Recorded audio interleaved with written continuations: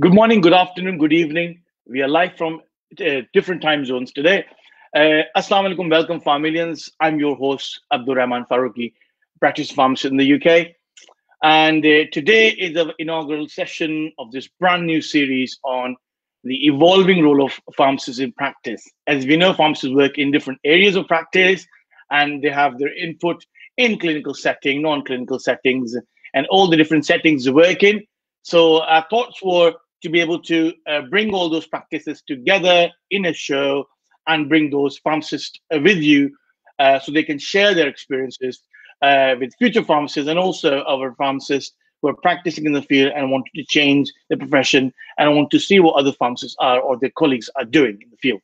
So the topic is, as you all know, it's the clinical role of pharmacists in community pharmacy. It's about the pharmacist's involvement, especially in clinical decision-making, whilst you work in community pharmacy.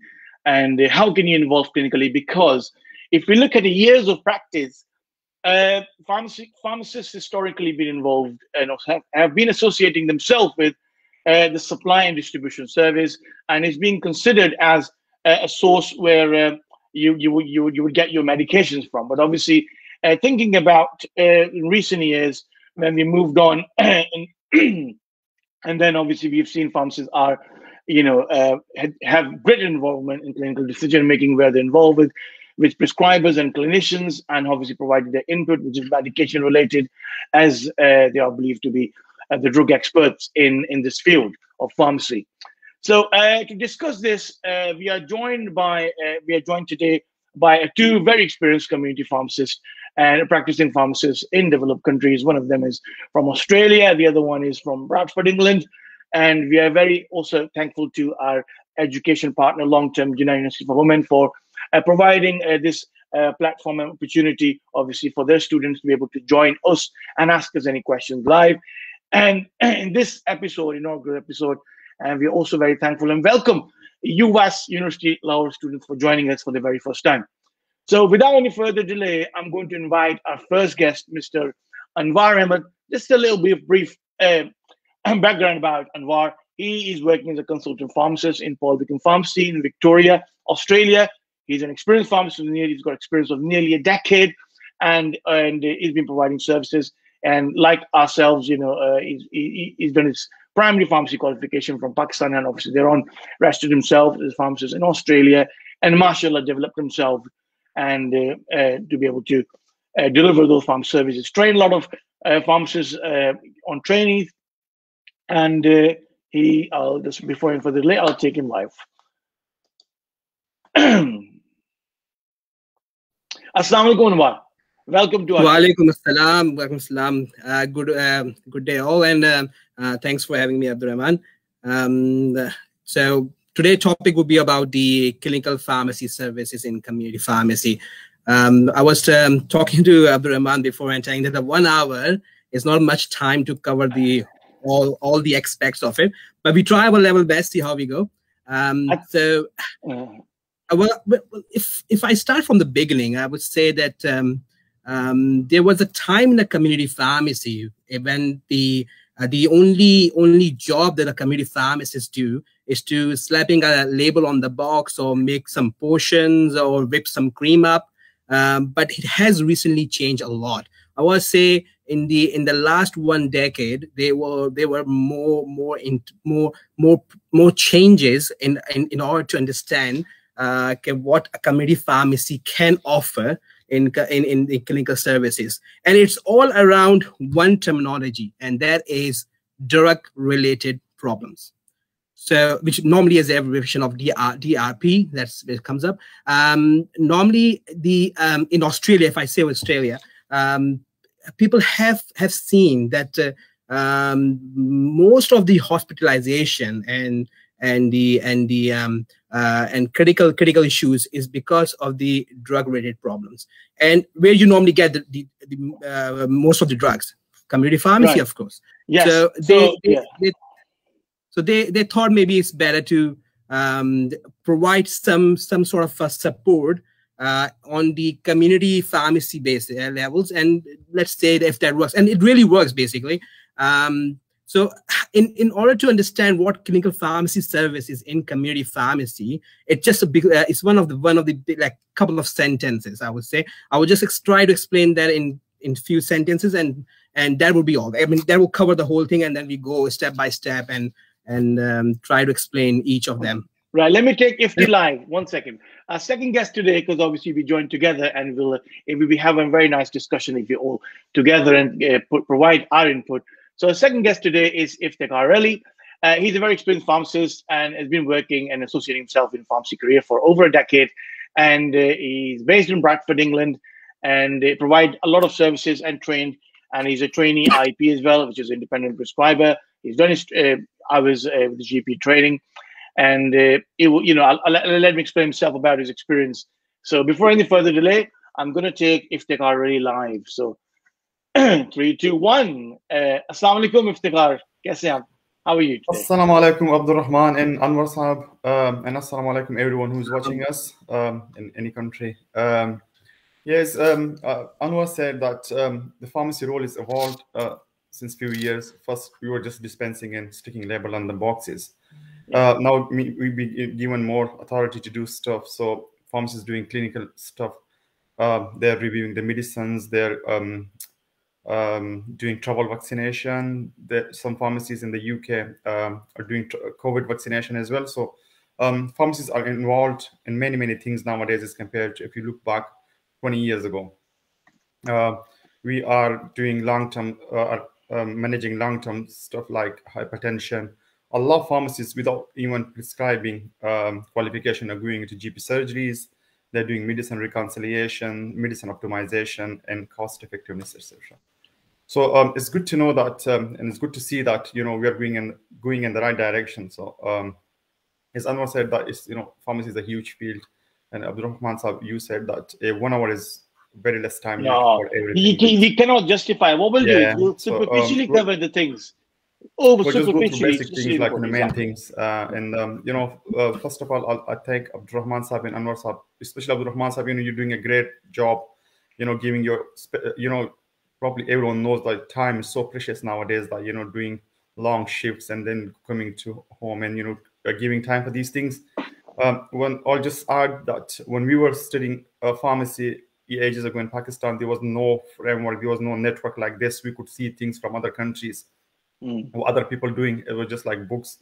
There was no research work. There was nothing. So I think nowadays I think students are very lucky to look around and see things from other countries as well and just compare their experiences. So probably Abdurrahman mentioned before that one of my youngest brother is Canadian pharmacist. So sometimes he comes over and we share the experience and we think like, wow, how much difference is it just between two countries, the way we work in community pharmacy only.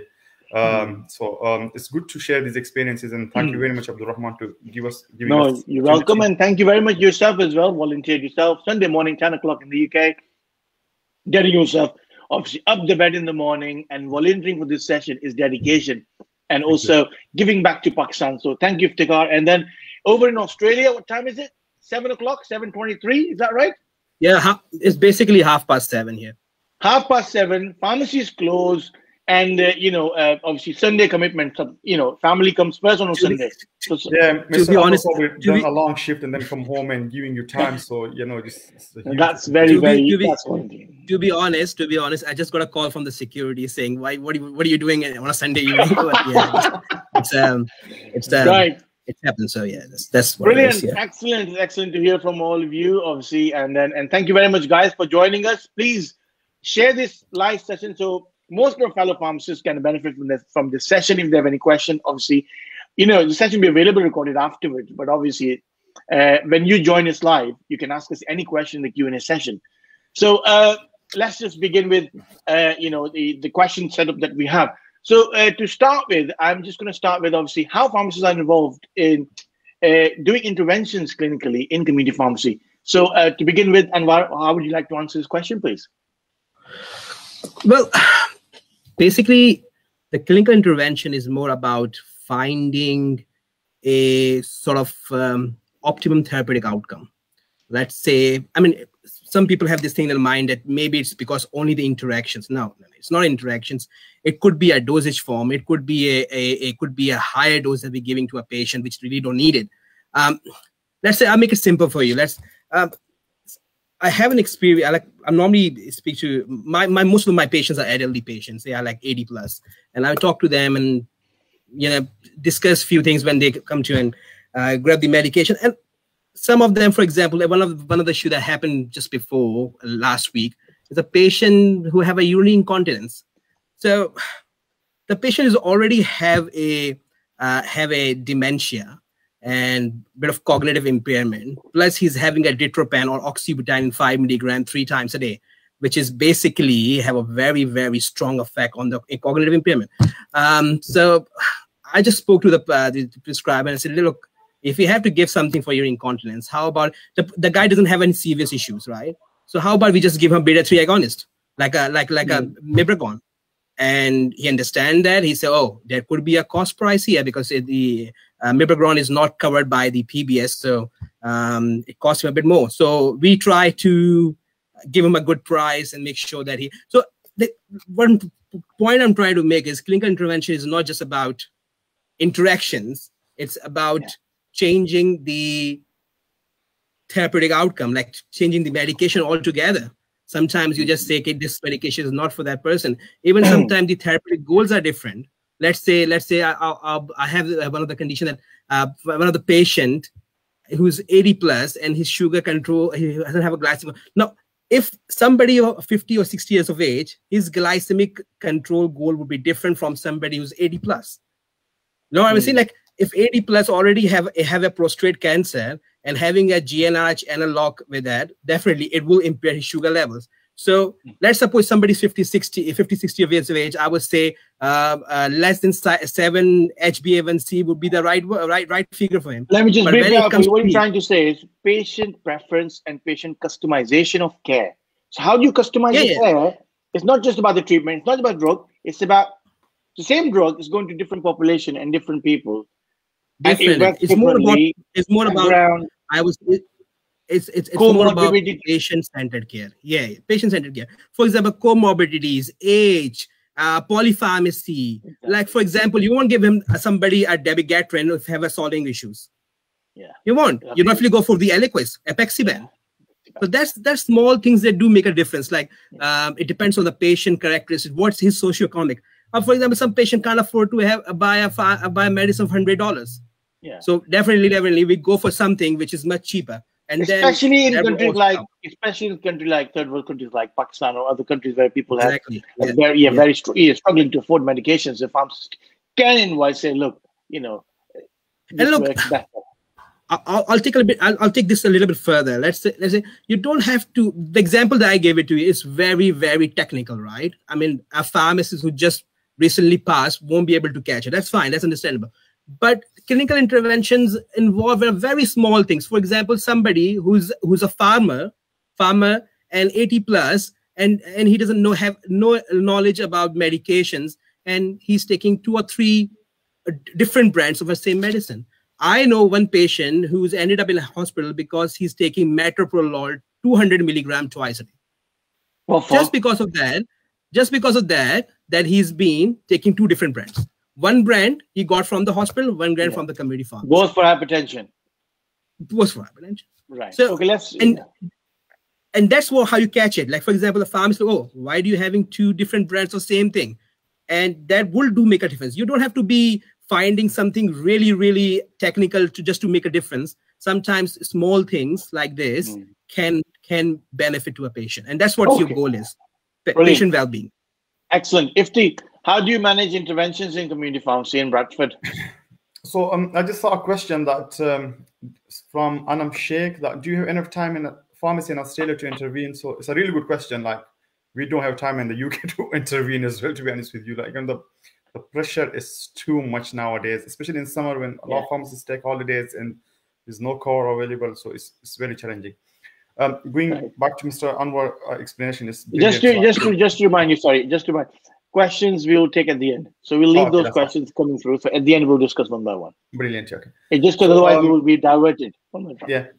So the prescribing, and as Anwar said, that and you mentioned that these prescribing is so important. That there's so many examples. I'll just give one from last week, my own experience. That we got a regular patient who went into hospital with NSTEMI MI, which is myocardial infarction, and they go on dual antiplatelet for 1 year. Yeah. But that dual antiplatelet no one takes it off. The patient will stand two antiplatelet for years and years. They're taking more pharmacists and GPs just to do these works. But Abdul Rahman, you know yourself, like the patient will be taking aspirin in another antiplatelet for 12 years, which is being issued in hospital just for 1 year. So I saw this patient and I just asked him, I said, how long you been taking these two antiplatelets for? And he said it's more than 1.5 years. And I said, oh, no, that's not right. Like you should be only on one. So I contacted the GP and he was really happy. And he said, thanks for letting me know. And he stopped one. So is prescribing important? De-prescribing is more important. Sometimes we got to, like, you know, interactions are very common nowadays. Most of the pharmacists pick them up straight away. But so now you mentioned, Ifti, that this is the clinical knowledge coming into practice in community. Yeah, exactly. Knowing ACS guideline, knowing dual antiplatelet duration, for what condition? How did you tell? You've already gone through 2 dual antiplatelet, you've gone through statins, you've gone through beta blockers, you know, and you've gone through ACE inhibitors. Exactly. Then you've worked out through medication. This is the guideline. This is what they say. Let's see how long it's been taking this dual for. This is about putting your clinical knowledge out there and then involving yourself. Yeah, exactly. I looked into patient's PMR and it was like taking up ages. So said, look, we need to contact the GP. I can't issue this prescription today. Come back tomorrow, please. And when the GP stopped Tegreglo, then we gave just the aspirin. And so there's bleeding risk as well, you know, yourself. Another thing, we mentioned that sometimes, you know, like some pharmacists got access now to clinical stuff, so blood tests, etc. And we call a normal range, but like we still together, and we can't call a normal range. We call a reference range. So, for example, a COPD patient with 88 or 89 or 90% oxygen saturation will be living a normal life than a person who is not being diagnosed with COPD. And if his oxygen saturation is going down 94%, he will be going through hyperventilation. So things like that, knowing and, you know, the patient knowledge, etc., help a lot in clinical decisions. What's normal for which type of patient? The target audience and the different reference range for everybody. Excellent. So, okay, so I think we have covered superficially about the interventions bit. Obviously, we can't go through everything in interventions in this very short session. So let's talk about health promotions. How do pharmacists in Australia get involved in health promotion, and how did they promote health? Anwar, health promotions? Yeah. Now, again, the health promotion itself is a big topic. It's basically what we are doing, and it's all funded by the government. And actually, the Service Australia is actually encourage us to do certain sort of the steps to make changes in the overall health of the community. So it's more about changing the lifestyle. Okay, lifestyle modification. Lifestyle modification. For example, I'll give you my example. For example, somebody comes in a pharmacy. I'll see him. He's getting his blood pressure tablets, right? And I can see his BMI would be more than 30. Let's say. So what I'll do at the same time, I'm gonna ask him a question, or one of my girls dispense tech is gonna ask a question: are you diabetic? Are you pre-diabetic? Definitely, maybe say no, I'm not. Then what I'm gonna do is that I'll give him this. Do you have that? See if I can try and share. I can try and share. Yeah, 1 second. Yeah. You carry on. I'll try and share it. So, carry on. Yeah. I'll just give him this piece of paper, right? So the idea is that this piece of paper has some information. So he's gonna ask some questions, right? And in the back of it, there's sort of a questionnaire. Now this questionnaire, I didn't make it. It's basically from the Australian Type 2 Diabetes Risk Assessment Tool. That's from the Diabetes Australia. Now, for every question has certain points in it. Like, for example, are you from a certain origin or certain background? For example, if I'm filling up that form, it will ask me are you from a subcontinent? I would say yes. It give me 2 points. what's your weight, like how much you weigh. For example, I say 100 kilos, so that give me 4 points. So something that I will add it up. In the end, it will give me a certain figure. For example, if the figure comes the figure comes up as more than 8, that means I'm being at a high risk. So I may be a chance of getting a diabetes in next 3 to 5 years. Now, what we do is that I'll have this form. When I dispense his medication, I'll come down to him, have a chat, and see, look, you are at the high risk. How about I send this paperwork and refer to our lifestyle modification people?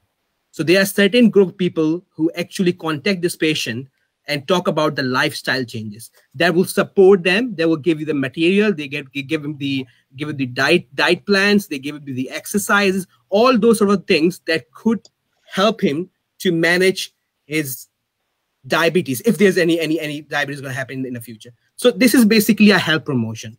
Same thing goes with the asthma. Let's suppose if somebody comes with the to refill the asthma medication, I will give him something like this in the meantime. So this, I have a question here saying how many times you use reliever in last 1 week, how much time you got how much time you use the prednisolone, or simple questions. How many times is that your preventer working for you? So in all those questions, when I collect that, I will make a recommendation. This is the first form that you shared, isn't it? This is the first form that you shared. Okay, that's the one. That's the front one, and there's a backing of it, the back page of it, that also have some questions. Okay, this is the front one, yeah. Yeah. This is sure. And this is the second one. Yeah. Right. So all these questions here. Yeah. So all these questions will give me the idea about what sort of a stage the patient is, and then we go from the. It's not just about seeing a patient have obesity. Any risk factor. For example, somebody's on olanzapine. Yeah. Right. Or somebody is on the hypertensive medications, or already have a stroke in the last year or so. I can always put them into this category and ask them, but they're always a patient consent. I can't just simply do it myself. I have to ask a patient, would you like to do to be contacted by those people who can help you with the lifestyle change or not? That's totally up to the patient. But we can help them to make a right decision so that they can be, look, in the end of the day, it will be a burden to the healthcare if they're diagnosed in a couple of years. So we're helping ourselves. Not helping the pharmacy because we lose the business in the end, but as a community, that's what we're trying to achieve. And same goes with the smoking cessation, weight management. These all are basically our healthcare promotion, sort of tools that we do in the community pharmacy. That's all. Brilliant. Over to you, Ifti. How do you manage the health promotions in the UK, please? Well, yeah. So weight management. So we don't call it weight loss anymore, but we call it weight management. Just a simple question. If the patient's got some other issues like hypertension and diabetes, when we're talking to patient, we just ask about social history as well, smoking, alcohol, etc. So with smoking, if the box is ticked that the patient smokes, we straight away we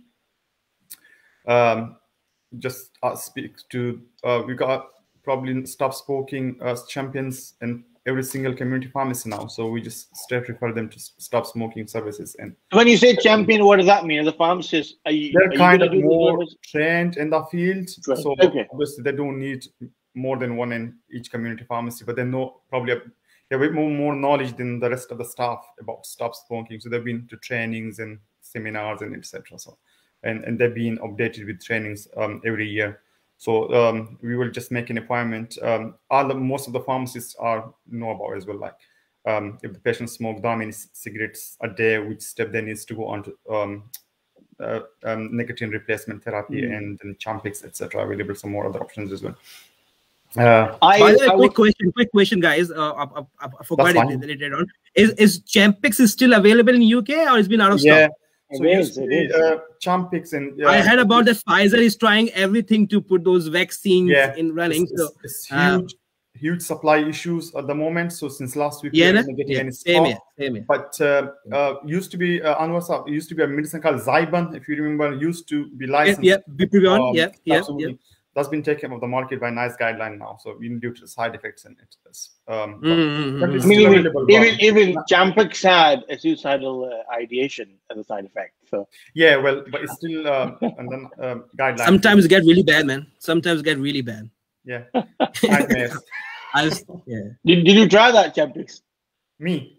No. You sometimes get really bad. No. I was looking.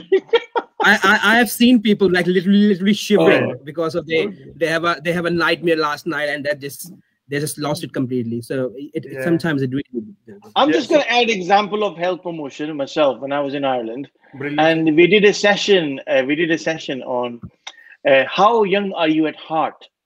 So if the heading looks very appealing, like let's calculate your heart age. So one's real age is 30. Heart age is if you're keeping yourself fit and healthy, your heart would be healthy and possibly younger than your age. And heart age, obviously, to calculate the other risk factor that damages your heart. So if you calculate those risk factors and score them, that somehow gives you a calculator. So I think we've used British Heart Foundation's calculator to calculate heart rates. And then obviously within that, there's some parameters, for example, hypertension, weight, smokers, risk factor, alcohol consumption, cholesterol level, and I think a couple of nitty-gritty I don't remember on top of my head. But those things, obviously, put them all these readings together, and then it gives you heart rate. So, I mean, I did that once, obviously, when I did it. So I still remember that. This is how, and in the community, people are very, I would say, motivated to come in and wanted to check, and they're giving them a little heart-shaped card and in an envelope. So we wouldn't tell them the age. We would say, okay, there you go. And people were like, screaming and say, they're healthy and they're actually heart age is younger than themselves. And some of those, obviously, being overweight, being smokers, alcohol addiction, obviously, drinking habits quite bad, and all those things. Cholesterol is high, and we will check them in community pharmacy. We'll have this test kit, and we will do that, and then we'll give them the rate, and then afterward we will give them appointment so they can come back if they're concerned and make an appointment with the pharmacist and obviously discuss how they can improve these things. But again, if you don't know, how would you work? You don't know where you're going, especially with this fast food world that we live in, and it's very appealing to go and eat fried stuff and all these things, and it's the same globally. So how about moving on? If you wanted to finish before you move on to next question, please. That's how we deal with health promotions, especially seasonal promotions. So like now the flu season's coming again. So just identifying the patient who will benefit more from flu vaccination than the others, and then informing them that the flu season's at risk. For viewers, because we pharmacists know for viewers, do you want to categorize at-risk patient of flu? So what would you think?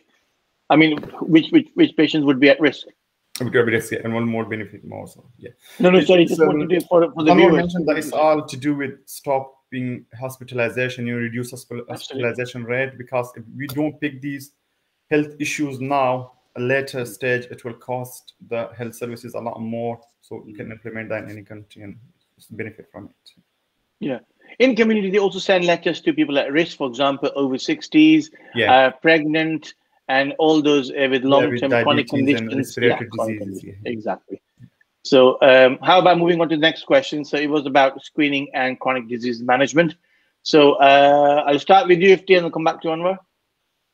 Yeah, so screening usually comes out of conversation. So like patient comes and asks for some advice, for example, headaches and you think like, another example, sometimes with eye conditions like subconjunctival hemorrhage. We know high blood pressure can cause as well. The patient never been diagnosed with high blood pressure, but come with bloodshot eye, subconjunctival hemorrhage, and you think like, let's check the blood pressure. The blood pressure could be high, and thus causing the capillaries to rupture.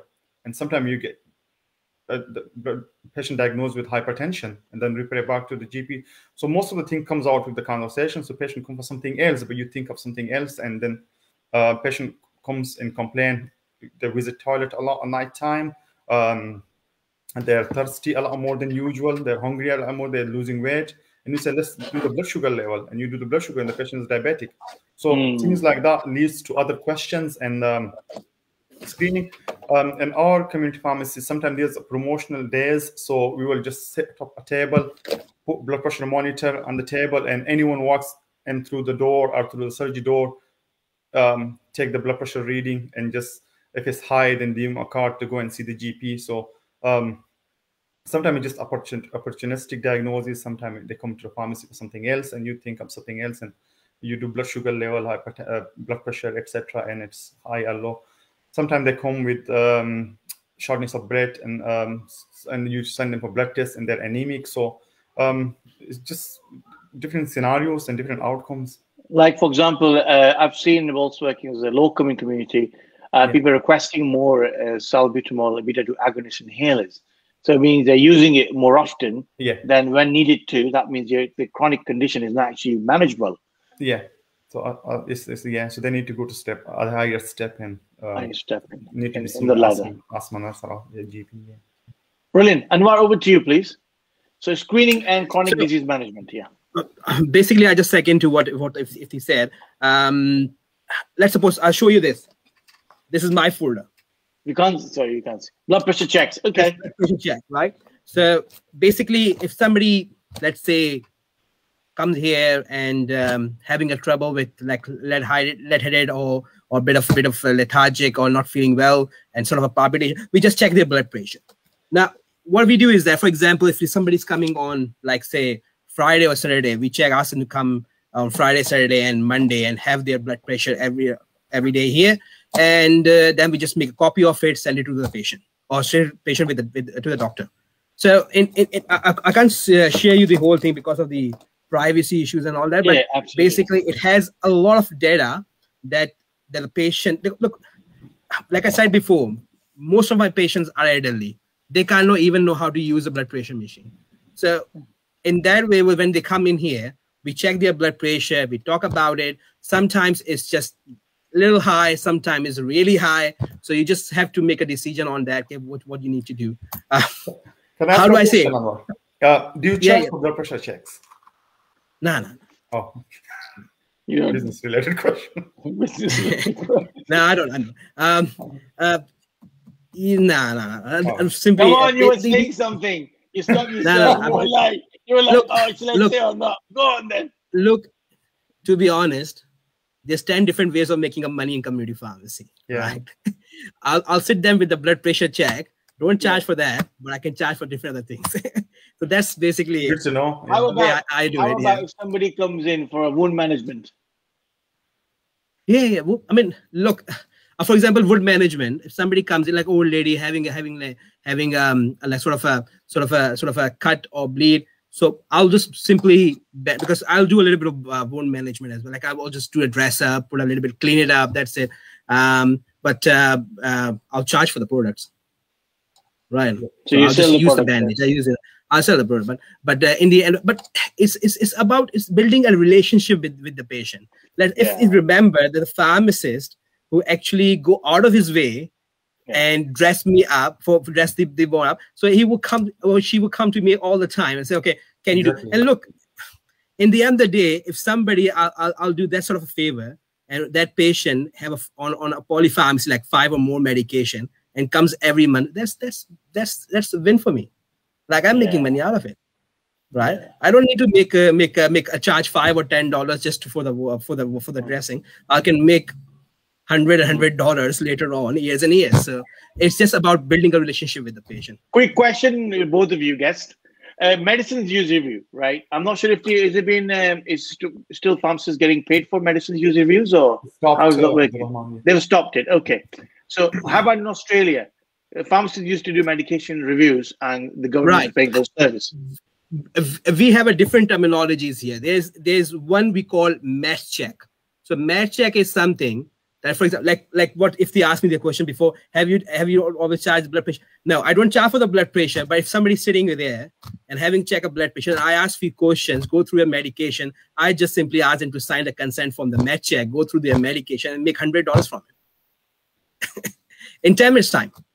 Or 15 minutes time.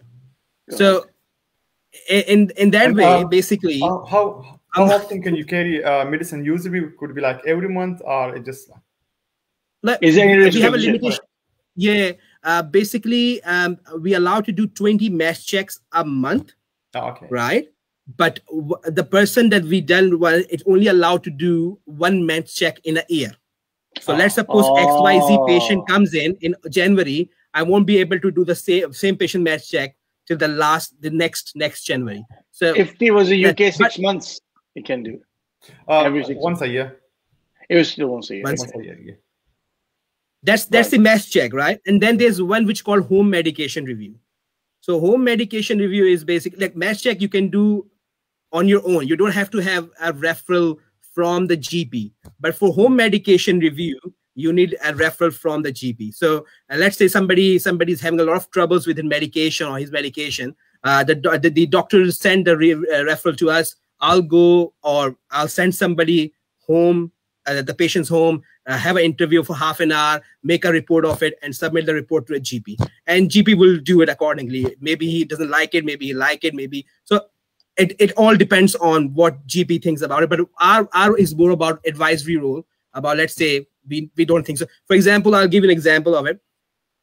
I have a patient who's been using, I spoke to, I tell this story to Abdul Rahman last week, that the patient I spoke to was having a fexofenadine, which is normal antihistamine, 85 years of age, using fexofenadine 180 milligram for 1.5 years for no reason. For no reason. Right? Just because of itchiness. There was an itchiness and he was using for itch. I said, why do you want to use the fexofenadine? Well, is it really helping now? Well, I said, no, it's not. But it's just because I have to take it up. Doctor asked me, I'm taking it. So I said, how about I ask the doctor to stop having the fexofenadine and use loratadine if needed so. And what about I'll make 1% menthol, 1% camphor cream for you in Sorbulin. How about you use that? Look, at 85 years of age, you just really don't want to give the extra medicine to a patient. You just, it is. I'm sure in UK there's also a terminology called deprescribing. So that's what I'm trying to do. Again, it comes to involvement. You're actually looking at the patient and see what is he taking, what's the age. Again, you mentioned earlier about, so same thing. Obviously, if somebody came up 25 years old and have, obviously you wouldn't go through so much details if somebody's prescribed fexofenadine. I won't be worried about that much. Yeah, exactly. Risk factors are increasing as you grow older, especially as you grow older. Exactly, and there's less evidence over 8 years old, a lot of medications anyway. So, you got to rationalize. When he comes back, when that patient comes back, literally praising me because I make a cream for him. And again, not charging me anything. And I make him. You're getting $100 from 10 minutes anyway. That's right. That's the whole ball game. But in the other, he was happy. He said, okay, that cream gives me a very cooling effect, soothing effect. I'm happy with that. I have a good sleep after a very long time and I'm very happy. Well, that's good. That's what I mean. So, topical, yeah. But I think it's also about. Sorry to interrupt you. It's also about looking at the facts that, for example, somebody's got allergies systematically, it should develop in the whole body, and giving fexofenadine to where something that's systematic rather than local. So if you're looking at one thing, you give fexofenadine for something very local, and it's best to apply any topical preparation that will work better. So it's not systematic more than local. So that's why I think you have to have this sort of approach, like, That's right. Exactly. And they don't know what they're treating. There's no diagnosis of it. It's a big hypersensitive reaction. They don't have any diagnosis. So I said, like, let's see how about we use this. It really works well. Look, it won't work maybe, but in the end of the day, you have to try. Yeah. Right? You have to come with sort of an intervention. So that's what. Ifti, please, Ifti. So going back to your question about medicine use review, obviously that's been stopped because it's not funded anymore. So it's gone to GP practices from community pharmacy. But then NMS, how about new medicine service? Yeah, that's exactly what I was going to do. Yeah. So we do a service which can be introduced in Pakistan or any community pharmacy, which as Anwar said, if you provide the best service, you go out of your way, help the patient out, they will come back to you. If a disappointing service, they will know, then you lose our business. So something called New Medicine Service, which is funded by the NHS. I can't remember the full list, but it's all the high-risk medicine like antiplatelets, anticoagulants, antihypertensive, all with respiratory diseases, diabetes. So if the patient is prescribed a new medicine, they take, and you recognize that with your computer system that the patient isn't taking this medicine before. Your first question is, if you're taking this medicine before, because you might have been to another pharmacist, picked you up. So if his answer is yes, you ask them to sign this form and you take his mobile number or contact number. Then you ring them after 2 weeks or a week time and you ask them how you're getting on with your medication. Are you experiencing any side effects? So the issue with and the solution is the problem is that sometimes the patient will start a new medicine, but they're so afraid and scared of the side effects that they will stop it straight away without mentioning it to anyone, to the GP or the community pharmacist. So this follow-up call is very important. So for example, a patient is given anticoagulant for DVT or PE, which is pulmonary embolism, and the patient see a bit of bleeding when they're brushing their teeth in the morning, and they get worried that because it's a blood thinner, so it can cause these side effects, and they stop taking that. They are very high risk of developing a clot. So you will explain to them, look, brushing your teeth, minor bleeding is very normal. Just look out for major bleeding and then stop taking it. So I've seen patients after a week and they said, oh, we can't take this medicine. The side effects are major and we can't cope with it. Then my next step is to go back to the GP, and because the GP doesn't know, the patient stopped the medicine and in a high risk of what they're taking it for. And then you mentioned to the GP, look, your patient been prescribed this medicine but is not taking it. It's a paid service, so the pharmacy owners, the business owner, kind of put pressure on the pharmacists, and the pharmacists stop to do this service because they get paid end of the month. I can't really tell you how much, but I think it's between 28 to 35 pounds per service. So it's a paid service, and it has reduced hospitalization and patients going back to hospital by a lot. You know what? It really helps if somebody who's just recently discharged from the hospital. Yeah. Look, when they get the hospital prescription, most of them are like, if somebody have a stroke, there will be 8 or 9 medication they've been on. Yeah. So at that time, when in hospital, when they discharge from the hospital, definitely the hospital pharmacist sit with down and discuss with the detail. That's their job. And but again, they feel more comfortable, and that's my I'm not saying Abdul Rahman is as a hospital farm, but it's my experience that they feel more comfortable when their local community pharmacists sit with them and discuss these medications. So that's exactly what I was going to, Mr. Anwar. So it's called medicine discharge service. It's been introduced like 5 months ago, probably. Yeah. What happens is the hospital pharmacist like Abdul Rahman will issue a notification to community pharmacy. So, for example, a pharmacy is coming to our pharmacy regularly, and we call it nomination year. So you can see the patient prescription goes to certain pharmacy, and Abdul Rahman will send a notification that this patient has been discharged and he's been given this new medication. So that's a paid service again, Anwar Saab. So it's been funded by NHS. So same scenario, we ring them after a week and just explain to them, this is your new medication. Expect these side effects. With calcium channel blocker, you might get a bit ankle swelling. With ACE inhibitor, you might get a bit of dry cough, but carry on if it's not bothering you. So that has reduced hospital admissions a lot as well. Another thing, so the deep prescribing again, I think we talk about deep prescribing a lot. So same scenario as yourself, you came across a patient, fexofenadine. We had a patient, nearly 74 years of age, a lady on HRT tablets. We kept dispensing it, to be honest with you. We never questioned why 74-year-old lady taking something for menopause symptoms. Yeah. So I went back to the GP and I said, look, this product is out of stock. We can't get hold of it. And she looked and she said, oh my God, it should have been stopped 25 years ago. Oh, jeez. That's why they have found. So that lady was given these tablets when she was 45 of her age, when she was going through early menopause, just to take it for 2 to 3 years and then stop. But she took it for nearly 20 years. Exactly. Once I was taking this, just a simple question. Sometimes were you taking it for like yourself didn't, but sometimes it's placebo effect as well. So patients just take any medicine for anything and they think that it's working for them. So.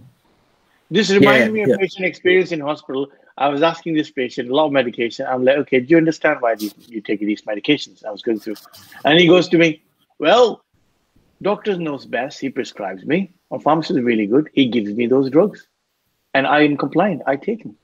I said, okay, so do you not know what you're taking these for? Well, most I don't. So I'm like, you're very compliant. You're taking all those medications actually not knowing what they're for. So I've gone through one by one and was really pleased that I've gone through his medication and he what's this for. So sometimes it's about patients, they're compliant and they take their medication without actually realizing, I mean, how this is helping them in their, if they have any problem. For example, amitriptyline, that can be given for 6 different conditions. So yes, it's good to ask the patient, what are you taking it for? Are you taking it for neuropathic pain? Are you taking it for depression? Are you taking it for sleep aid? What are you taking it for? So that question adds to more information. You can ask more questions. So, and also rationalizing approach as well, looking at, obviously you mentioned about deprescribing and also about linking those medication together and look at synergistic effect and providing your input as drug expert. For example, earlier we were discussing about this diabetic patient having developed symptoms of neuropathy.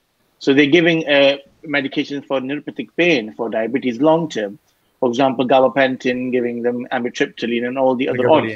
Exactly, pregabalin. So, and then obviously with more medications, patients obviously sometimes feel they give antidepressants as well for anxiety and for all of the other symptoms because they take a lot of medications.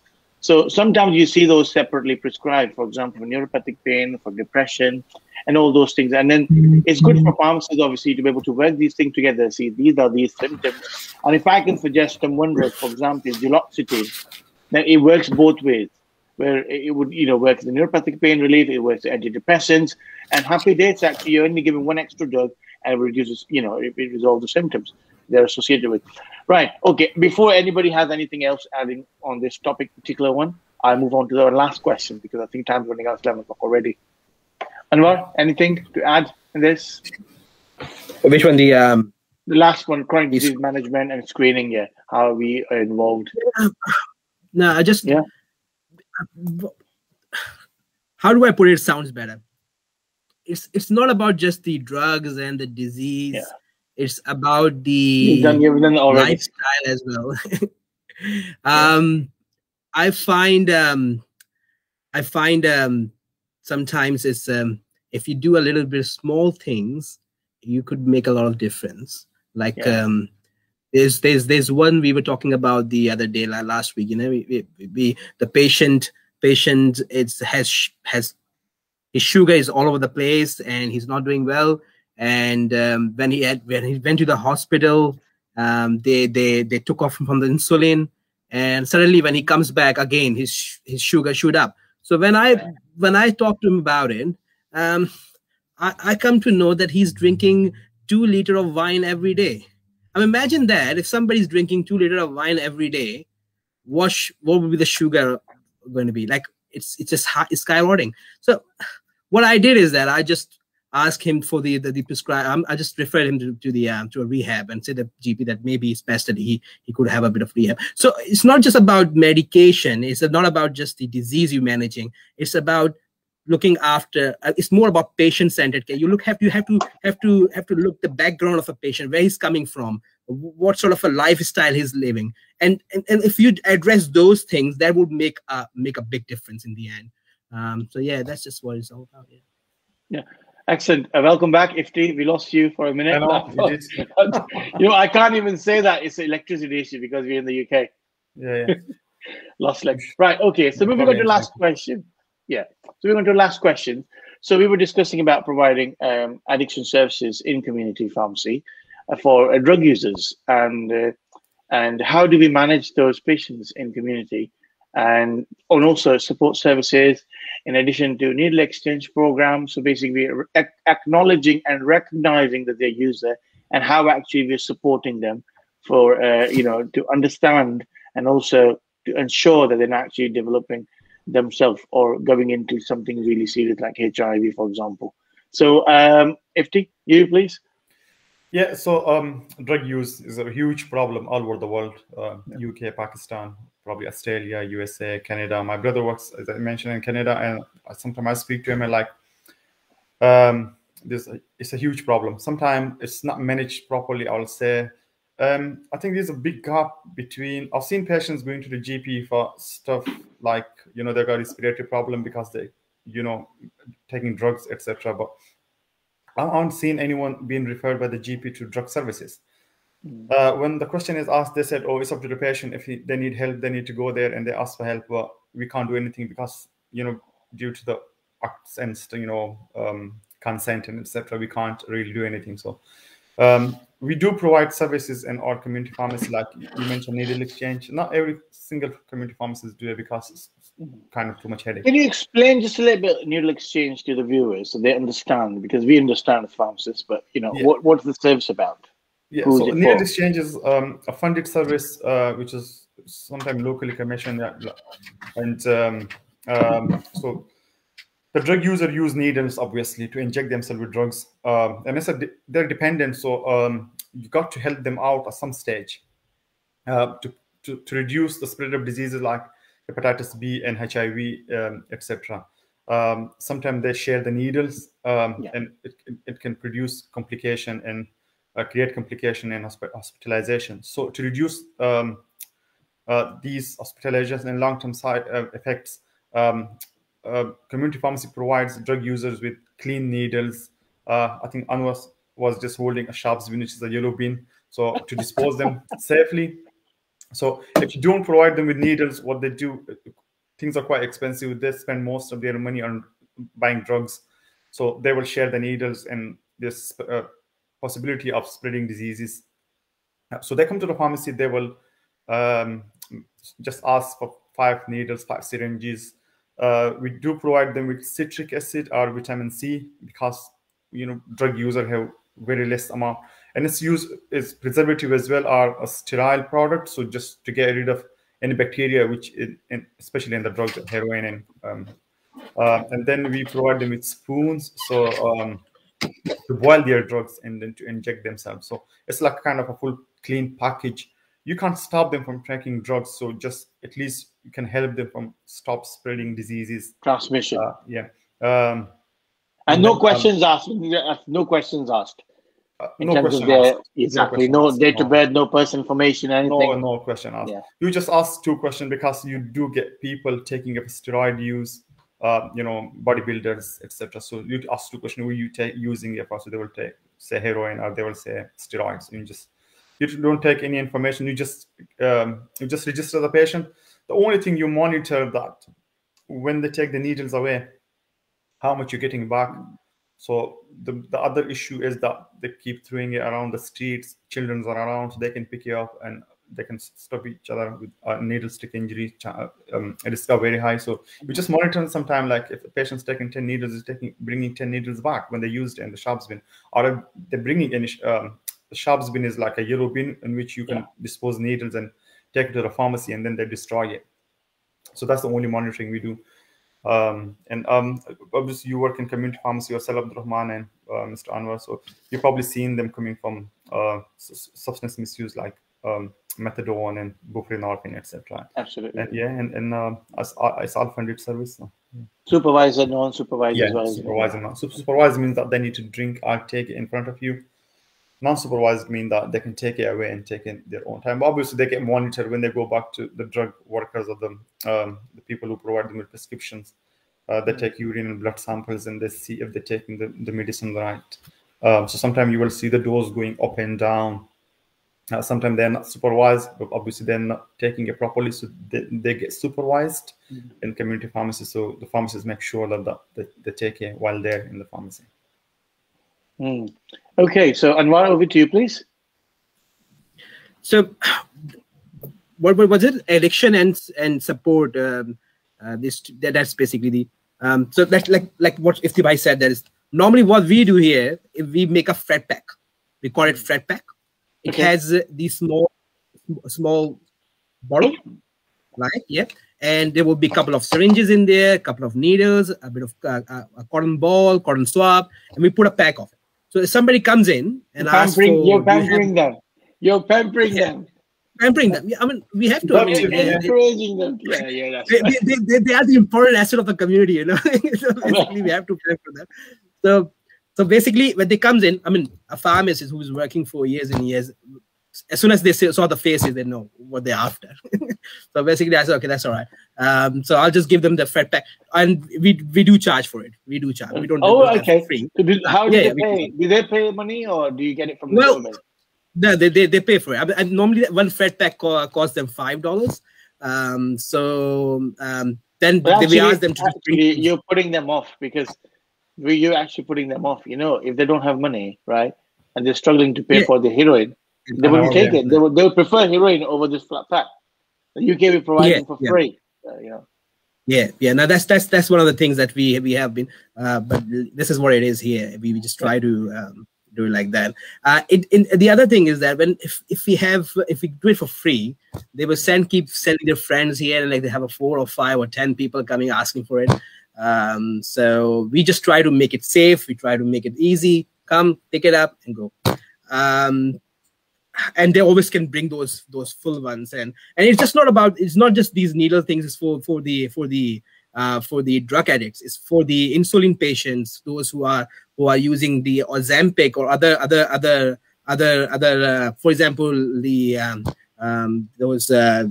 those what we say, the monoclonal antibodies and those sort of drugs. They can also use this stuff, and they can bring it over in the pharmacy, and we dispose them off, or maybe they send to the local consul and they look after it. The other thing, which was the opioid substitution program, to be honest, I lost my faith on this program long time ago. You're right. I never see anybody. Coming off. Yeah, I've seen patients coming 10 to 12 years and same dose. The only thing I think is beneficial from the program is that obviously they don't buy anything from the streets, which is not really pure, and probably the one we provide, obviously, is licensed products. It's more pure, clean, and and the impurities found nowadays, because sometimes you get this news that a lot of drug impurities kill a lot of addicts. So at least I will say, at least we're keeping it safe to some extent. Yeah, that's right. That's right. To be honest with you, it's a one-way road, and I think we need to provide them support, because I have seen patients who have killed themselves. So, I remember I used to do this locum shift regularly, and this patient never turned up. And because they all know each other, they all sit together, they all drug use, they use together. So they're kind of like a family, because they've been isolated from the social circle. They know each other very well, and they don't actually kind of mingle in society, because people kind of like push them away. So they kind of get more involved in the heroin addiction, because, they've been pushed away as well. So I remember we used to have chat with this lady. She used to come here, and she was on a reduction plan, but obviously one day she didn't turn up, and colleagues said she hanged herself. So I mean, it's very sad to see. Obviously, you see those regular patients, one day they don't turn up, and just that they've committed suicide. So they need support from ourselves, and obviously for most, if it doesn't work, for some I think it would work, the service. So as long as we're there providing this sort of moral support in terms of providing needles, or anything really, a nice piece of advice or word, you're able to go through them. I think I'll be being a healthcare professional, isn't it? Sorry, you carry on. So, with this sort of the opioid switch program, I was attending a seminar last year, and the professor is a pretty known name for opioid, and he's always be supportive about this program. And he said it's not just about he said don't think about if somebody will come out from this program. No. Either they go cold turkey, or the idea is to keep them safe. That's what Iftibai said just before. Just keep them controlled. Keep them having the minimum dose to keep them going. That's what the idea of the opioid replacement program. And it's all about it. It's basically you try to cut down the dose, but in the last 10 years of practice, I never seen anybody who's come out from programs completely. No, never. Same. They like to do it, and I've seen one or two, to be honest with you. They started working, they're living a good life. So yeah, but the outcome is very, very small as compared to the support. So one of them things. Right, guys, I think we've gone through all the questions, and the time's running out. So we've got a few questions to go through, and let's move on to the Q&A session. Thank you very much for answering, and thank you very much for going through all these questions. Obviously, we couldn't have covered everything in this small session, which was supposed to be under an hour. So let's take our first question. So guys watching us, obviously feel free to send us questions, and we'll be able to answer you. You've got the pharmacists from Australia, and Bradford and myself as well, will be able to answer any question relating to this particular topic. But then obviously, alongside, if you have any other question other than this topic, we would also be able to help you. It's not a problem. This is what we're here for. Right. Okay. The first question is, I'll take this here on the screen. Do you have enough time, Pharmacy Australia, to intervene? So if you'd already asked that, it's difficult in a busy environment. I like so that. how do you see this? I always have a time to intervene. He's looking for intervention. You remember that $10 $100? Look, if you have something in your mind that you're gonna make $50 or $100 in 10 minutes talk, you will make a time. It's just joking. You're more of a businessman than a pharmacist. No. I'm just joking. It's all about what sort of a community pharmacy setting you're working. If you're working in a big pharmacy chain where it's all about dispensing and putting a label on the box, that's a different ball game. But when it comes to the community pharmacy, which only have 7,000 population of people living in a community, then you look after everyone. So for example, if you have 2 pharmacists working at the same time, one would be up the front talking to the patient, asking all these silly or stupid questions, we can say that, and one would be doing the job over there. So in a dispensary. So it's all about managing the work. And look, you don't do intervention the whole day. You just take out some hours, 2 or 3 hours in the morning, 2 or 3 hours in the evening, and just play it smartly. That's all. Yeah. Brilliant. Well, I personally do that. If it's really busy and a lot of people waiting to be seen, then I will make a note, and then when it's get quiet, then I'll go speak to the GP. But it's Mr. Anwar said that sometimes it's really hard to make time, but just make a note that I need to go back and look at this prescription. I need to go back and look at this intervention, and then when it's a bit quiet, then go and speak to the GP or ring the patient and go through it. So I personally think it's also about dedication, because it's about bothering. Am I bothered? I'm going to do that. I'm just going to do my job and go home. But it's about going an extra mile. Extra mile. That's going an extra mile and do the intervention yourself. Bring your patient, your customer back to you. If you don't do that, and that's the best business model. Yeah. Going out of your I'm not a business owner as yet, and I don't know. Let me share. Sorry, go on. What I learned from here is that if you go and do small things, not a big, small things. If you make a difference, sometimes they will come back to you. Sometimes when you mentioned about our driver finished a bit early, and the patient said, "Oh, I need these antibiotics," and we said, "Okay, you're only local. I'll drop up to you." And that's appreciation, and these little things can make a huge difference in the future. So. Let me just add this example myself personally. Right, it was I was doing a Sunday shift in a pharmacy, supermarket pharmacy. I wouldn't name it, and it was literally closing time, 20 minutes before the closing time. And because of the habit of going, extra mile and this, and sometimes you feel like you'll be struggling and stranding. You probably have to stay longer. What happened was a gentleman came with the clarithromycin prescription for his wife, and it was given from out of hours, the out of hours service. So, and then clarithromycin, out of habit, is she on any medication? And he goes, "Yeah, my wife does take medications. I don't know what they are." I'm like, trying to find out. So I'm then thinking, okay, I'm going to ring her. She's not answering her. I'm like, oh, what do I do now? But obviously, clarithromycin is a cytochrome P450 inhibitor, causes interaction with a lot of medication. Exactly. And I'm like, okay, let me just ask, because I wasn't thinking starting because I think she was in late 40s. Yeah. So earlier. So thinking about that, she's not that old, and I highly doubt she can start. So thinking about, is she on any antidepressant? And then he goes, "Oh yeah, she does take." I'm like, "Which one is it?" He said, "I don't know." So and then after 5-10 minutes, the wife rang back. I said, what medication on? She said, citalopram. I'm like, bingo! That's a win-win for me. Why?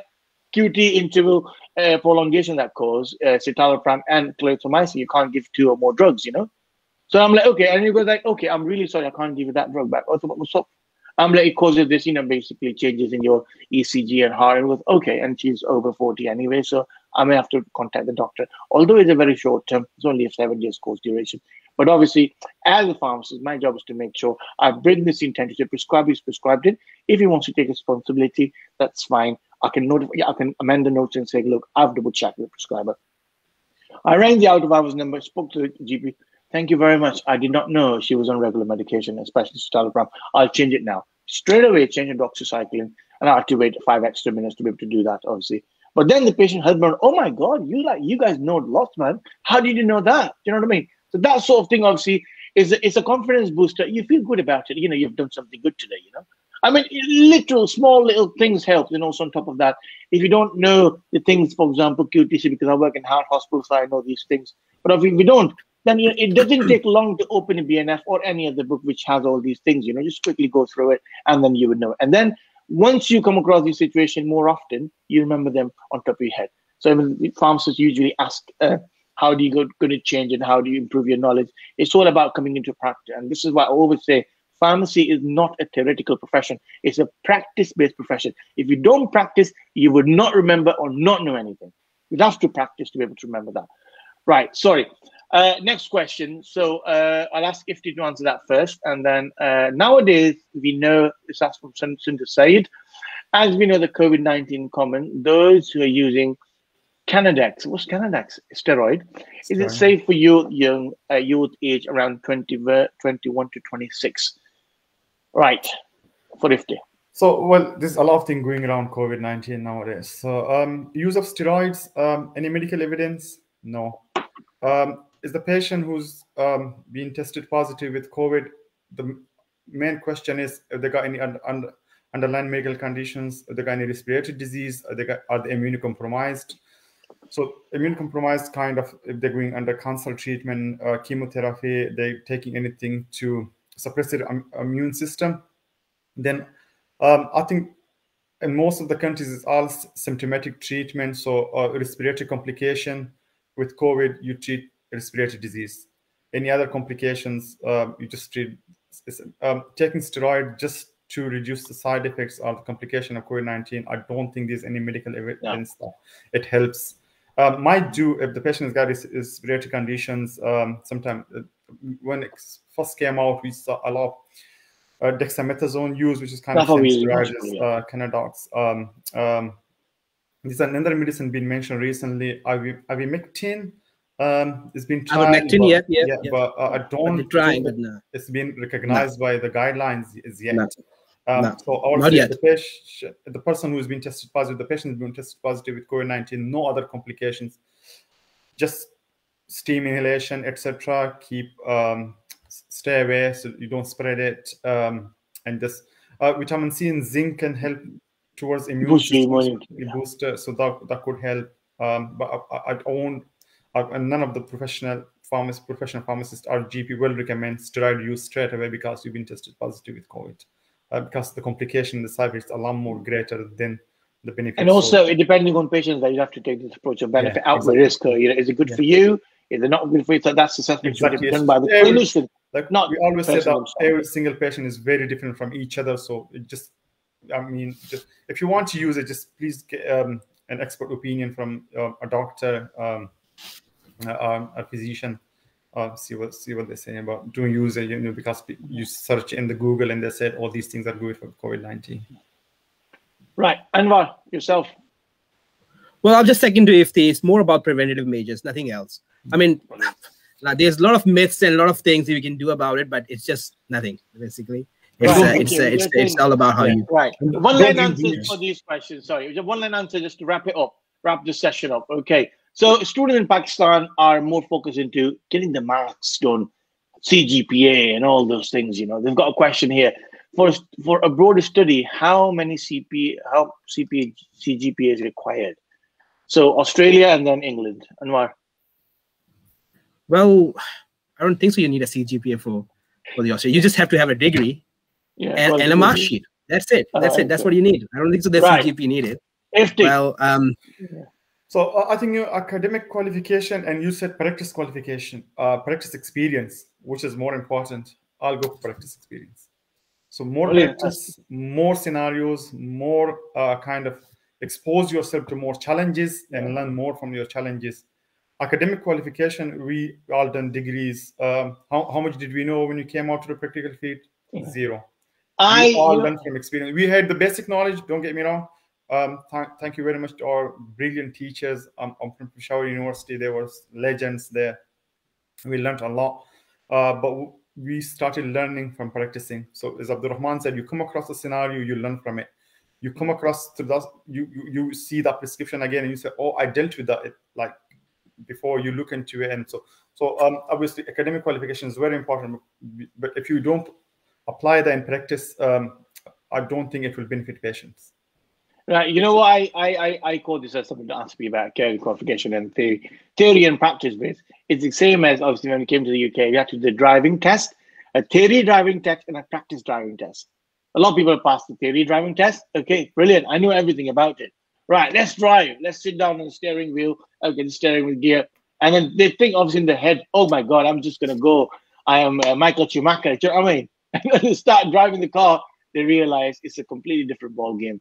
You know, it's good to have, and actually vital to have this information, but at the same time, pharmacy is the same. And so does medicine as well. You know, you have the knowledge, and a lot of medicine graduate that we see, if they've not initially practiced it, they've actually left the profession, joined the pharmaceutical company, or doing something else because, you know, actually they've not been associating themselves with practice. Is that all right? Yeah. Yeah. Right. Okay. So next question is on multivitamins. So Anwar, multivitamins use over the counter. A business point of view or clinical point of view? Both. Clinical session. Oh, multivitamins. Yeah, that's the well, sometimes you go for the multivitamin. Say, oh, you need something. But when I approach to a patient, I say, okay, what do you need? Oh, I'm not feeling. I'm having a good sleep. I have been let down all the time, and I've been tired, lethargic. Okay, that's fine. Well, give him. Okay, would you want to have multivitamin? But sometimes multivitamins cause upset tummy or a diarrhea because it's too strong for them. So you just have to figure out what actually the need is. Like for example, if somebody is low in vitamin B12, why do you need vitamin A and B and C? You just give them vitamin B12. Or just somebody needs the nicotinamide, so just give them nicotinamide. So vitamin B12 is good. I mean, the multivitamin is good. It's all right. You can give them multivitamin, but what's actually the need is why did you want the increase the pills count? If you don't need it, don't use it. Simple as that. 50. You can have a healthy diet and have everything. Don't eat too much KFC and McDonald's. Just eat the healthy diet and you'll be all right. That's what it is. Yeah. That's it. 50. Well, yeah. So Sam, how balanced your diet is? Do you eat good amount of fish? Do you fruit, vegetables, which contains my personal kind of thing is one of my child, he doesn't like fruit. He doesn't eat fruit at all. So I give him multivitamins because his diet is not balanced. So if you're worried that your child is deficient in vitamins, get blood test done. Yeah, and also it's about what sort of fruits he doesn't like. So if he doesn't like to eat citrus fruit, you kind of speak to the vitamin C. So it's about taking the rationale. But if you don't know it, speak to the pharmacist about it. If you don't eat enough fish, you're lacking in vitamin A. So kind of different things. So get the blood test done, see which vitamin your child is deficient in, and then and obviously in the UK, Australia get a good sunlight, but sunlight in UK because it's all cloudy all over the. So we all take vitamin D. Vitamin D3. So because vitamin D3 is not produced, especially in our darker skins, so you will see a lot of prescriptions given through vitamin D3 since a few years now. Abdurrahman, you've probably seen them like very high dose. Exactly. So exactly in just different scenario in Pakistan, obviously the sunlight is quite strong and it goes to the skin. So I think vitamin D3 wouldn't be an issue there. But just get the blood test done. If your diet is not balanced, as Abdurrahman said, if you're lacking certain things, so you know which vitamin the child is lacking, and then take it. But it's a side effects. Mr. Anwar said that tummy ache and stuff like that. That can be the side effects. We'll do another session of vitamin D because I think it's covering a lot of people. I will just reply one. Just want to respond one thing. Vitamin D. Now, all these subcontinent people, which I come across to, have a low vitamin D here. I don't know why the reason is, but they are, especially the kids, young ones. Even I've seen people who have a bone deformity. Yeah, bone deformity because they are like they start walking and they have the issue. So I would say vitamin D. On vitamin D now, research says vitamin D is related to the immune response. Vitamin D deficiency can cause more cancers. So it's very important for the subcontinent people, for Pakistan, India, and Bangladesh, like to have more vitamin D in the body. And to be honest, because of the socioeconomic issues, we don't take these things seriously. To be honest, we think that. We think that the sun will look after us, but it's not basically. I think it's about taking the sun as well. It's about taking the sun as well. We are living in an environment where we have air conditioning around. We used to play cricket outside. You see all these kids playing video games and actually going out physically engaging themselves in sports and other activities. So these are the impacts, obviously, and it's not just Pakistan or another. It's globally. It's a global impact. When you mentioned, the best thing is, as they said, get it tested, get the levels, and get it treated, and know how to treat it properly. Right. The treatment have guidelines. So I think I'm planning to do a session on vitamin D, able to see what the loading dose, how the loading dose works, what's the maintenance dose like, over how many weeks you can give, or best practice to give. Because in Pakistan, I've seen 200,000 units, and which obviously we don't follow here.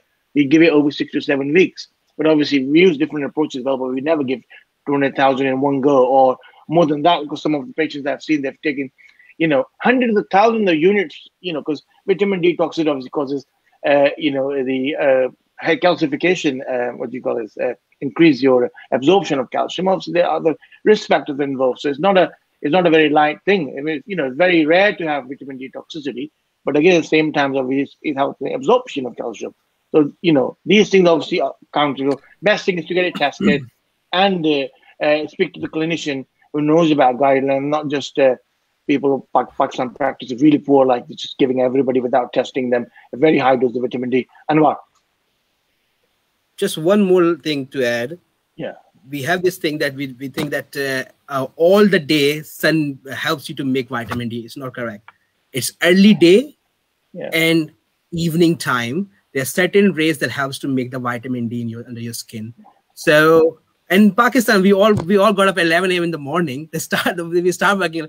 So it's basically, that's why it's been so essential and so important to have the vitamin D, and that's why we're having too many cancers patients over there, because there are new research saying that lack of vitamin D is causing, more importantly, colon cancer and breast cancers. So that's basically one of the things that they've been saying now. Okay, so we've been answering questions very in detail. I've got a few questions to cover. We just answer one or two lines, and finish this off. So another question from Ahmed Bashir is about pharmacy prescribing is also evolving in many countries. But I think my answer to that would be pharmacists should be focused more on their practices than thinking about prescribing, because if they become a prescriber, they'll be a better prescriber if they know the practice. So moving on straight to prescribing, because we're not actually a medicine graduate, is different. And also we've been doing lots of mistakes, not knowing what the drugs and what can cause it. That's my input. Anwar, yours, and then Ifti's. About what? About pharmacy prescribing? Nah. We are way behind. We are way behind for pharmacy prescribing. I think we still have 10 years to go to get to that level. Pretty much. We Aussies are pretty laid back, to be honest. So we are just sitting in. But like I said, when I'm in a community pharmacy, I'm prescribing. That's it. For minor ailments, I'm giving medicine. I'm happy with that.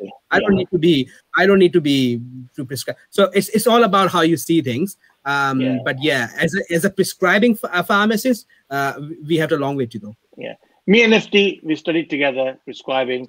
And Ifti, your input, please, on this question. Well, I think there are pros and cons. So pharmacist prescribing, because as Abdurrahman said, we don't have as much clinical and kind of diagnostic knowledge as the GPs and the doctors. So it can be sometimes a bit dangerous. But sometimes if you work in community pharmacy and you're a prescriber, it gives you the plus point that I don't know if both of you will agree with me that sometimes the prescriber, the way they prescribe is right, don't get me wrong, but sometimes it doesn't suit the community pharmacy. The pack size is sometimes, because what they do, like I'll give you an example that we had a 1-year-old child with respiratory condition last week. I don't know if it was croup or was given for, but they were given prednisolone 5 milligram tablets, 2 tablets daily, but they were given tablets. So this solution available, which is probably more kind of good product for a 1-year-old child to drink it and not take a tablet. But what comes to that, the cost, because the solution is about more 25 to 30 pounds more expensive than the tablets. So if it was a community pharmacist prescribing that prescription, I'm sure he would have gone for the solution, not for the tablet. So the GP who prescribed it, they didn't have the knowledge that there's a solution available as well we can give to a younger child and not the tablet. How the child is going to swallow a tablet is kind of challenge for the parents. So there's we can do a a full session on that, to be honest with you. It's too many things. I think it's about clinical and also the legal aspect. Exactly, so if you're actually changing prescription legally, well, actually involvement is you're sticking to the same drug, but you're changing the formulation, changing the availability of what actually works out best for that patient. Yeah. So Abdurrahman and me went together. We did kind of prescribing together, so they asked you to choose a specific kind of, what you want to specialize in. So we both got. I think went for hypertension. So that give the GP a bit like it kind of helping the GPs out, to be honest with you. So exactly. Continuous prescribing, repeat authorization. So you can do that in your own specialized kind of field. I think it will benefit. We'll see. It's quite new. In the UK, the independent prescribers since a good few years now, but it's increasing a lot, and a lot going into GP surgeries. But I think in a few years' time, we will know that was a good step. It didn't help at all. So right, I think from now on we'll take one question and one of us would answer it. Just finish. Does patient listen to intervention? Like, what's your feedback? Post Anwar, want to answer that, please? What's that? Do you want to answer this question on the screen, please? Do patient listen to your intervention? Like, what your feedback process was? Some do, some don't. Yeah, it's all about how you approach them, and but look, some of them have more important things to do, so we just say, okay, that's fine. We're gonna come back or not, but that's fine. But some of them who really value a pharmacist's input, listen to it and understand what we have to say. And like I said, I mean, it's about how frequent they're coming, how much you give them importance about their medication. That's what it is. If you talk to them casually, say, oh, you know, this is the tablet, and you don't understand, but they want to say, okay, that's fine. He's just doing his job. But if you really show your concern about the thing, yeah, no, why not? Yeah, they listen to you. Thank you, Awais, and thank you, Anwar. Thank you, Awais, for your lovely comment. Attending the session for the first time, and he's really surprised to see pharmacists supporting, guiding other pharmacists and confidence boosting. You're welcome. And Ifti, I would like you to answer this one, please, on the screen. Well, my first question will be neuropathic pain. So is he diabetic as well? Obviously, we need more information in that question. Yeah. If they're getting burning sensation in his palms and feet, kindly answer this. So obviously, we would like to know his age, his other comorbidities. Is blood circulation okay? Kind of, we need to examine, is any swelling down ankle area and the feet. Obviously, this Abdurrahman created these pages, and it's been good probably a few years, and he's helping a lot of pharmacists, getting registered, how to work in community pharmacy throughout other countries. So Hira Ahmed, so if you send the question and a bit more information, please to family, which Abdurrahman will receive, then we should be able to answer it, but we need more info.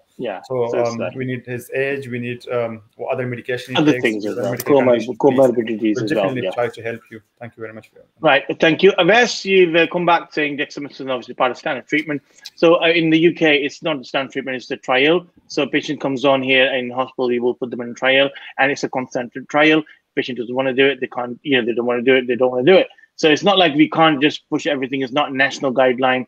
So it's like for the time being, if the symptoms of dexamethasone, obviously, and then again, we have the scoring system. So if the patient qualifies for that trial, then they get it. If they don't qualify, they don't get it. Again, you have to look at the bigger picture to see if these tick boxes would help. So thank you for that question. What type of course is available for being pharmacists, individual prescribers? Ifti, that's for you, please. So the course is available, obviously, in the UK, is to prepare you as a prescriber. So obviously, the first kind of part is the law and ethics. So what can you prescribe, what you can't prescribe.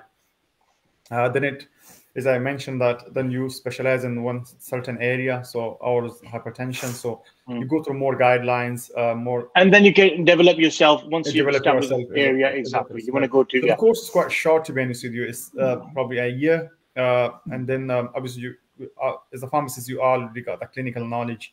You need all the classification and the interaction, etc.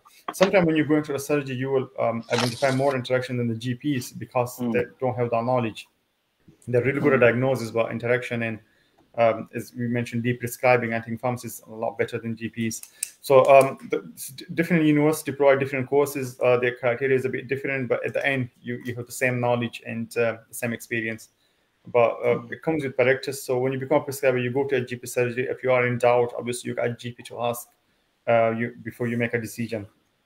But if you're a UK pharmacist, then you can look into it. And even in Pakistan, I think obviously pharmacists do prescribe, as Mr. Anwar said, for minor ailment. So when somebody comes to you and you sell something for minor ailment, that is kind of prescribing, because you make that decision what to sell and what to prescribe. So. Brilliant. So next question is important to actually make patient comply with your suggestion. How can we manage it? Manage the follow-up means in a week or two to see, if they're experiencing the same sort of symptoms, is the medication related. If it is, obviously you can refer it back to the GP, working community pharmacy, and this is how you can manage. Okay. So the next question, I think will be probably the last one. Anwar, for you, is Candrol safe for sugar patient and as I've listened, effects on heart? Not sure about that. I mean, yeah, that's not. I think there's a mixed opinion. Yeah. I mean, not in my knowledge as well. So no, I don't think so. Yeah, right. So we have to look into it. We're not sure about that. So let's see if you have any questions. So what's this? My relative in Pakistan, one of the doctor from here, UK, asked me to tell the doctor to inject drugs. No, that's fine. So 6 milligram daily base, not daily basis, it's fixed. I think 10 days course. So it's not for long term. So in the UK, it was given for 10 days course. And I mean, he suggested, obviously, he's gone through questions, the UK doctor, and if he thought that it'd be appropriate for that patient, obviously, it's a good suggestion. Again, he would have done the assessment. So you can't generalize those trialed treatment for COVID. Okay, so thank you. Guide importance and scope of BPS certificates. Okay, we can do that. Huge topic, obviously, BPS certification courses. It's an American program and it's different. Okay, let's move on to see what we have. Some of the relatives, hypothyroidism, some have hypothyroidism, but without taking thyroxine. Is it okay? Hypothyroidism and hyperthyroidism have different treatments. So you say carbimazole for hypothyroidism, you take levothyroxine. So why would you take levothyroxine for hyperthyroidism anyway? So I don't know why they both are taking thyroxine. And you want to add? Iftibai was saying something. Okay, yeah. So obviously for hypothyroidism, you give thyroxine just to get the level and the balance right. For hyperthyroidism, you give thyroxine as well, because you give the medicines to lower the thyroid. It's a status called euthyroid. So you need to achieve that. So when the thyroxine level is going really low, you give thyroxine with carbimazole or sometimes with methylthiouracil to maintain that level. Brilliant. So we've got this hypo. I never felt okay even after taking thyroxine. I feel better when I take vitamin C, probiotic, zinc on regular basis. Which works for you better? Obviously, is a patient-centered approach and customized care. So. So this patient says, I'm talking about independent collaborative prescribing. Okay, so we'll continue with that later on. So, right, so here I must come back saying sugar level is normal. We can carry on with these questions. How do we know in lab report someone is having insulin resistance? Right, this last question before we go. Anwar, do you want to answer that, please? Is that how do we know in lab report that someone is having insulin resistance? How do we address that? I mean, insulin resistance, how do we know in the reports that we saw? Basically, for the diabetes, we just check two of the, either we go for the blood sugar levels or we go for the HbA1c. So in order to find insulin resistance, well, how do we do that? I mean, can we actually do that? Pregnant ladies sometimes, so they give a bolus dose of sugar, just and that way they can know that the OGTT. Yeah, insulin resistance. It's a really good question because I was doing some. It wasn't a research kind of project, but I was doing some stuff with diabetes, and we do know how much sugar is in blood, patient's blood, but we never. There's no technology or anything which can measure insulin in the body. So sometimes there's enough insulin in the body, but the resistance is so high that the blood sugar is high. So I think it's a really good question. And I won't be surprised to see some devices coming out, like you'll see blood sugar testing strips and blood sugar testing machines, and there will be insulin testing machines which will check the insulin level in the body. So and that way how they can increase the insulin injection dose, you know, the one you take from external. So that's a really good question. They're looking into it already somewhere. And they will be measuring insulin. We'll do another session on endocrinology. We'll cover those insulin questions, and obviously we'll be more focused on clinical aspects of today's program.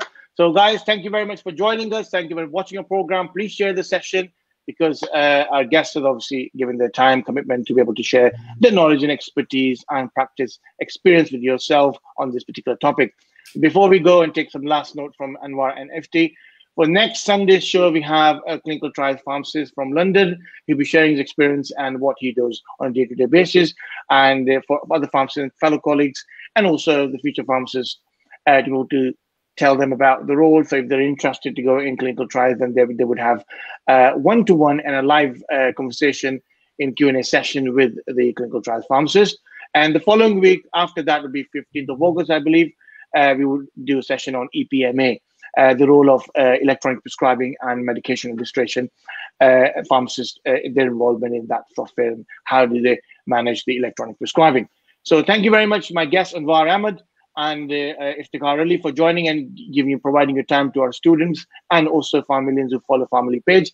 And once again, Anwar, last note before we finish, and Iftikhar yourself as well. So Anwar, over to you before we finish, and goodbye from myself. Anwar, over to you, please. Thanks, Abdurrahman. In the end, I would say just one thing.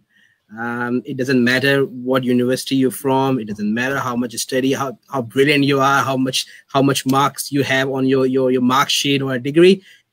It's all about, in the end, how understanding you are. Look, any Tom, Dick, and Harry can go through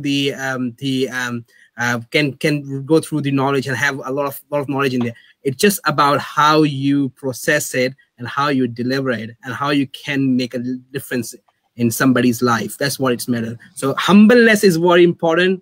Comprehension is very important.